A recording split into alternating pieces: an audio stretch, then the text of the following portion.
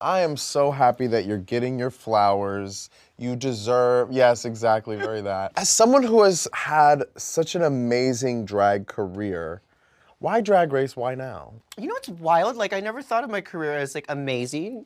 Like, most drag queens, we just do it. Yeah. And it's just kind of our means to an end. Only now is it called into, like, wow, what has Sasha Colby done? Which, I mean, I just won one pageant. Like, it wasn't a lot. Like, they think I won every pageant. Yeah.